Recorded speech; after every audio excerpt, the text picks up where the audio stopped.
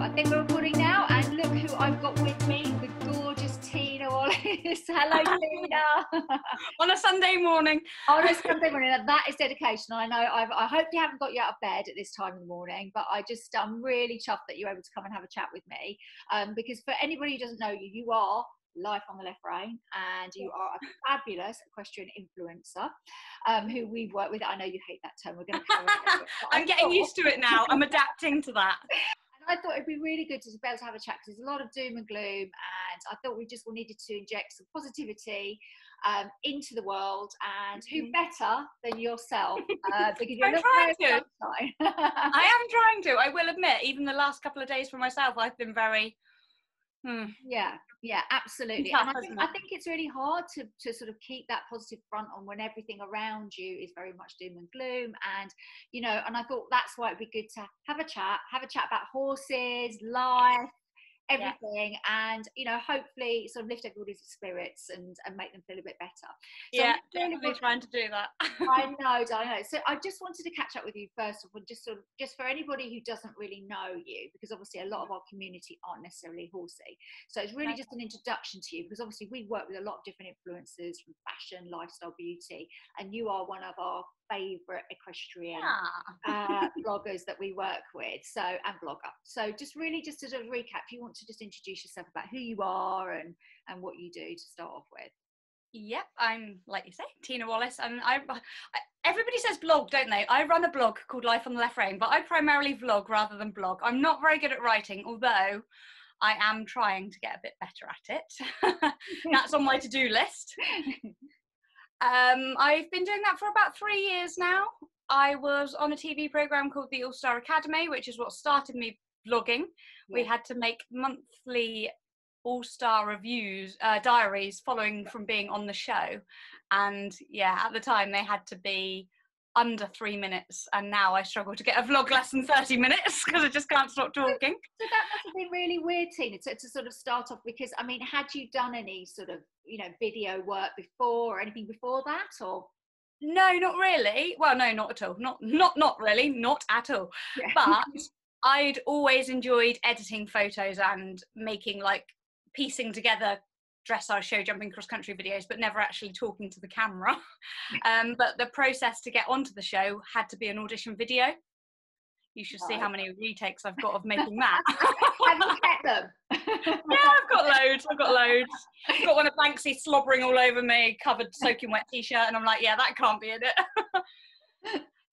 Funny thing is, though, as well, back then you felt that everything had to be like perfect, perfectly spoken, perfectly edited, and now I'm just like, Banksy can slobber over me all he likes. It's real. It is what it is. It is real, and I think that's one of the qualities that we love about you, and I think why your audience love you is because you bring a reality to it. It's not completely polished. It doesn't always go to plan, and I think that really sort of makes your audience really feel connected with you in that sense. And I think that's a really important aspect to what the brand. Yeah, thank you.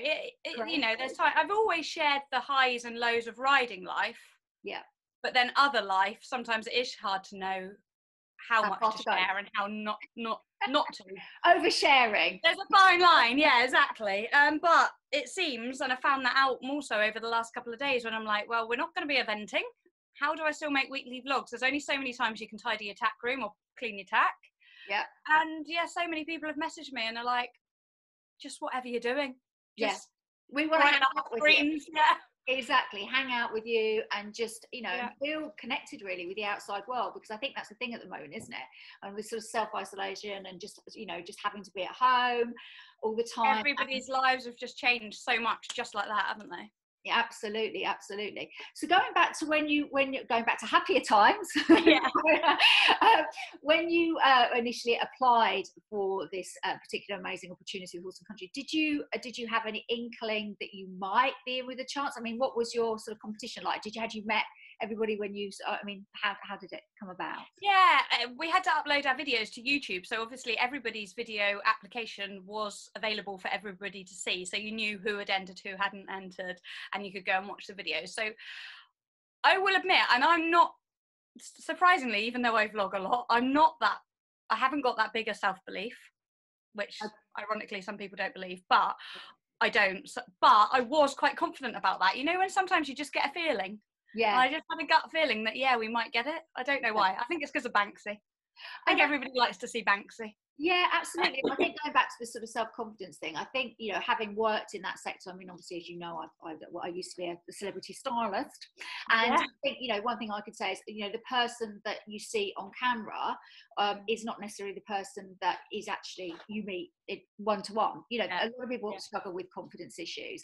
But I think if you're really passionate about something, and I think, you know, that does come across when you're vlogging, you know, you really feel that energy. I can see why, if you were really enthusiastic about something, how that would have come across in terms of sort of people. I absolutely loved making the audition video, although, like I said, it took me a few retakes of certain bits because I wanted it to be ever so well spoken, and everybody said I had my telephone voice on. And as I've explained previously, my mum's a qualified speech therapist, hence I do know how to talk properly if I need to. But then often the Cornish twang comes out as well. But yeah, it just, I don't know, I really enjoyed making the video. And like you say, when you enjoy doing something, that's when the passion, and it just comes naturally then, doesn't it? Absolutely. So how long did you have to wait before you actually sort of found out that you'd got through? I think it was about,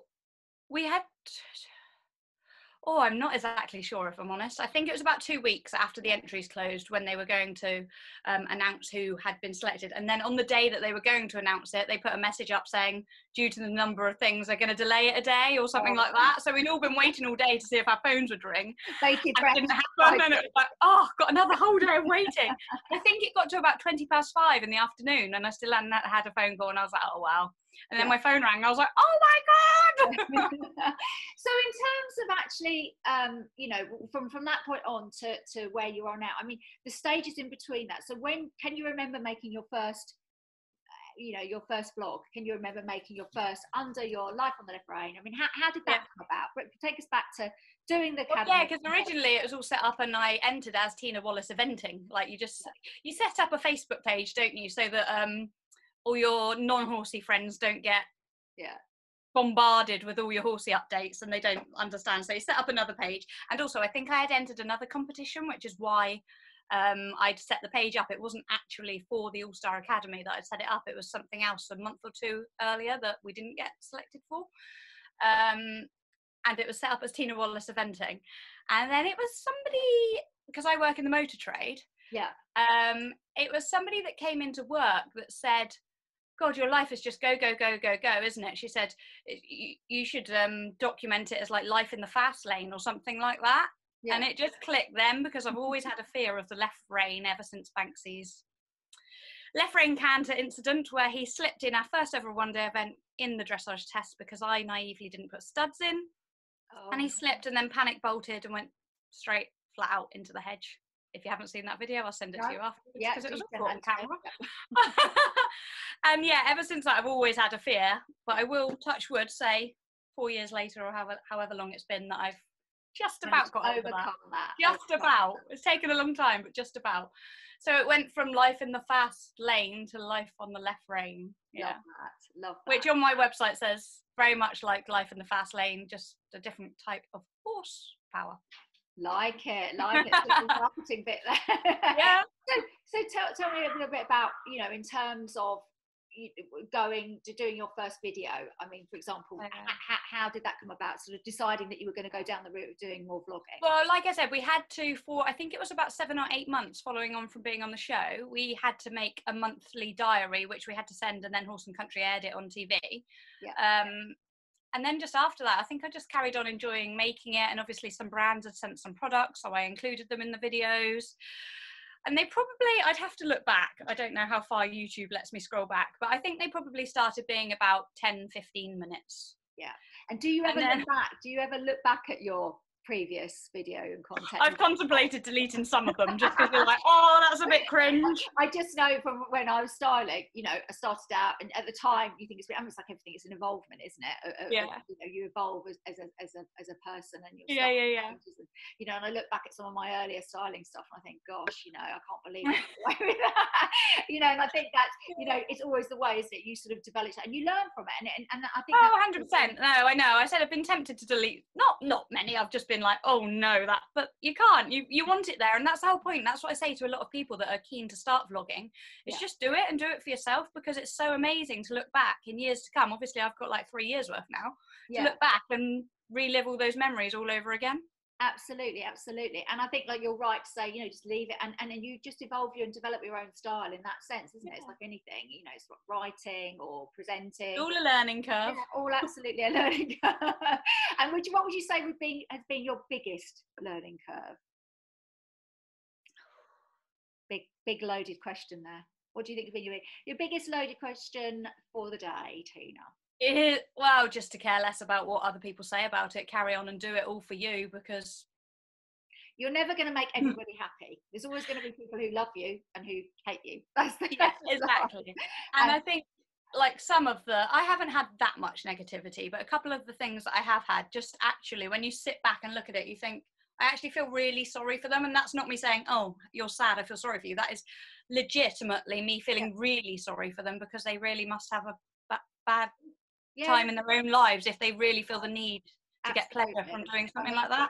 And I really feel that, the way that sort of obviously the digital world has evolved, in terms of being a supportive community, I think that's so important. And I think that there is a lot of, a lot of nasty stuff going on social media. There is. And I think it's a really challenging time, and it takes a real inner spirit to be able to put yourself out there. I've done TV presenting in my past, and and I felt really awkward about coming to do this, because I don't really put myself in front of camera, and because I feel uncomfortable about it, partly because we're mostly putting our but how good you feel afterwards once it's all done and complete. Well, I did that. Absolutely. And it's about a confidence thing, and there is always that worry and that challenge that somebody will make a negative comment, but I really think you have to kind of step aside, and like you say, where is that coming from to make that person go out of their day to make that negative comment, rather we're not saying that you want to be gushing and that you have to make positive comments, but why just move on to the next thing. Why say something if you can't say something nice? That's my take on life. And I think that again, that's the downside of doing what you do, because every time you make a video, you're putting yourself out there to be critiqued, and and I don't mind criticism, constructive criticism. I like feedback and criticism. Not nasty criticism. We need criticism to improve. Yeah, absolutely. So tell me a little bit about Banksy, because obviously I know from what I've seen, but other people watching this might know about Banksy. Banksy is your beloved horse. Tell us. He's my baby. I don't have children. We can go deep into the conversation if we like, but my husband's quite a bit older than me, and we've chosen not to have children. So my animals are my babies. So Banksy is my baby. He's going to be 13 this year, and I was only saying to Rob yesterday, because we won't be eventing or doing much this year, then does that mean he can just stay 12 for a bit longer, because he won't have worked hard this year? No. I don't want to be eventing him next year when he's 14, because that's really sad. But I'm hoping that if anybody that is listening knows Emily Spritey, who's still going strong at 25, that with the right care and love that he's going to get, and that he's had since I've had him, which was 7, that he will still be doing things like that at 25 too. Absolutely. And what is Banksy? Is he an Irish? He's an Irish sports horse, by the artist, hence his name Banksy. And he is 15.3, and he is all or nothing kind of horse. He's very sprightly, very sharp, or he can just be like, no, can't be bothered today, which is rare. It's very rare he can't be bothered, but it's one extreme to the other. But obviously you do eventing with him, obviously. In terms of your plans for him immediate, what are you doing? Are you keeping his work up? Have you taken his work down, or are you hacking more, or what are you doing? Again, complete reality, because of my everyday job, which is 9 till 5, more like 8 till 6 in the motor trade, Monday to Friday. I don't really actually ride that much in the winter. I can only ride at weekends, or if we manage to get to an indoor school in the week, which I will admit this winter we've done very little of, mainly because of the weather. Who wants to go and get soaking wet and freezing cold when you've got nothing to aim for? Exactly. He's happy in his field. When he comes in at night, when I get home from work, he's quite happy just to go straight in his stable and eat his dinner. He doesn't want to be going out in the trailer. So I had just started to up his workload. I had just managed to start riding after work, and then this. Yeah. But it doesn't mean that I'm going to stop. Obviously, we need the riding for our sanity. So as long as we're allowed to continue riding, I will continue riding. I didn't ride yesterday because the wind was so bad here in Cornwall. Yeah. I was like, everybody's saying like, be careful, don't put the NHS under extra strain, anything like that. And I was like, yeah, if he's got an excuse to spook, and that will be it. Yeah, exactly. There's just no point. I know what he's like in strong winds. Yeah. What's the point in putting the extra? Yeah, absolutely. Yeah, I think it's about being sensible in terms of, like you say, at the moment, you know, we're okay to ride our horses and we want to enjoy them, but it's about being sensible about what kind of risks you're putting yourself in. Definitely, yeah. I wouldn't be going cross-country schooling or anything like that at the minute, because I don't need to get him prepared for anything. Yeah. So I don't need to. I mean, that's not saying anything to anybody that still is, but I just at the moment I think we do all need to be. I mean, in Cornwall, we've only got one major hospital. Wow. Okay. And it's full. It's always full to the brim, so it's going to be even more full to the brim right now. So yeah. Anyway, let's sort of think about some positive things. Sorry for changing the tone there. I am continuing to ride him, yes, but I'm taking it carefully. Yeah, absolutely. So in terms of Banksy's friends, so you know, you've obviously, I've seen a little kind of little dinkle. Yeah, he's actually called Bertie, but he just never actually gets called Bertie. He is he 9 hands something? I'm not sure. He's 30 inches. I'm not sure what that actually equates to. Bad me. Yeah. And he's a little dun miniature Shetland, and we got him as a companion. And he's like, everybody said to me, "You're going to regret getting a Shetland. They're hellers." But he is an angel. He never puts a foot wrong. Touch wood. He's just awesome. He's such a sweetheart. We love him dearly. But he gets called Dinks or Little Legs. He never really gets called Bertie. And so, obviously, how was that first introduction? And do you think Banksy had ever seen anything as small? No, Banksy was a bit petrified to start with. He was in his stable and we took him off the trailer and he looked. I've got a picture of it. He looks like he's in love or falling in love, but he literally, before that second the picture was taken, he was like. But are they best friends now? And who's the boss in the field? No, they're not. Unfortunately, Banksy gets very jealous of him. Oh, Banksy does not like me giving him any attention. Yeah. Banksy's a proper mummy's boy. So Tina, do you have any other fur babies? Are they your two? Yes, I've got Samuel the Spaniel, who, if the door is probably asleep outside the door right now, if I open the door, he'd probably come in and bound on me. Yeah. And he's going to be 8 this year. Yeah. We've had him since he was a little pup. He actually started life as a proper working gun dog. Oh, wow. And lived outside until one Christmas that he came in and then never left again. Yeah, absolutely. We've got a similar story with the amount of animals that we've got here as well. So we've kind of collected them, and they kind of arrive and never leave, really. Well, talking of arriving and never leaving is then Puss Puss, who turned up in October 18, sorry, not 16, and has never left. And he's just like, he makes me smile morning and night. He's a yard cat, but again, he's taken to sleeping inside quite a lot recently. But it's lovely because he smells of hay, so it's nice. Oh, bless him. And every morning and every night when I go outside, I'm just like, oh, you make me, he's just so needy and he wants to cuddle and he purrs really loudly. And yeah, I just don't think there's any way that he could ever have been a feral cat. I think he must have got somewhere abandoned or dumped or something, because we took him to the vets. He's not chipped, but they said it looks like he's had quite a bit of dental work over the years, so he's definitely been loved by somebody at some point for them to have spent money having his teeth done. But yeah, I don't think he's going to go anywhere because he loves life here. So Dina, to talk about the Equestrian Blogger Awards, because I have to mention that because obviously Thank you. That was such a surprise. I was so shocked at that. For everybody watching that doesn't know, you were a co-winner of our Equestrian Blogger Awards with Emily in terms of your amazing efforts and entertainment that you gave myself and also Sam. I know, I've really missed Emily. She's been in Thailand for the past 3 weeks, thankfully home safely now, but it's so weird, like, we do the odd bit apart, but we do a lot together, as you know. Yeah, so. Absolutely. So what was that like winning that? I mean, in terms of... Such a shock. I was so shocked. Like, yeah, amazing. So many lovely messages and feedback from that as well. So thank you guys for hosting those awards. Oh, well, you're absolutely welcome. I mean, it was overwhelmingly a huge response from the public vote as well for those particular awards. I mean, you really... Oh, it was lovely. It was the way you did it as well, that you could have, like, part judges and part voting. Yeah. Well, I think it's really important to involve everybody in this. You know, the whole point of having these awards was it's to celebrate talent within the equestrian community, and I think they do the brilliant. And I'm really looking forward to having those. I think they're going to be kicking off in the late autumn. Fingers crossed, everything obviously calms down on this side of things. So we'll be looking forward to doing those as well with you, Tina, as well.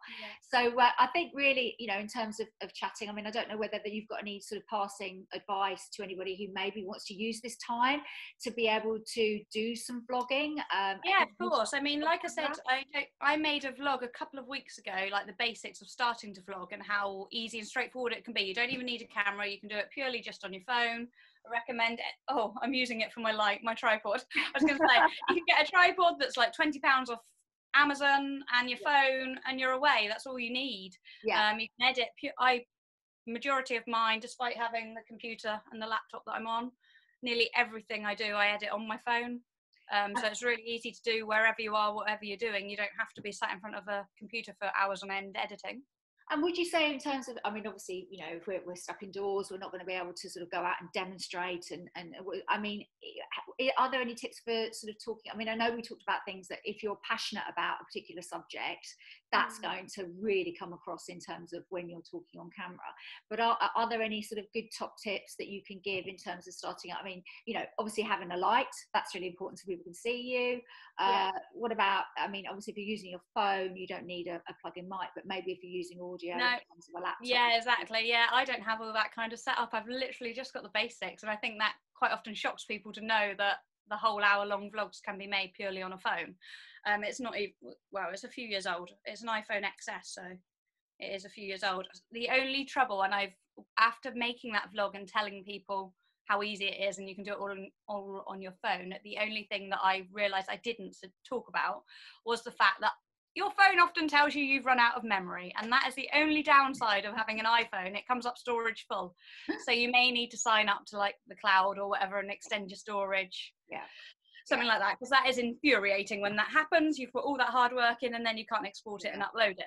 And do you film content high resolution, so the HD, just because obviously the time to put it online, it's decompressed it even more and that kind of stuff? So. Yeah, I film in 4K on my phone, so that once you edit and zoom in and stuff like that, it has got good enough quality. I don't often. I have once or twice uploaded to YouTube in 4K, but it takes so long, and also unless you're watching it on a smart TV, people don't see the benefit of it anyway. No, and I think the majority of people do watch on their phones or iPads. Yeah, absolutely. So 1080 is perfectly good enough.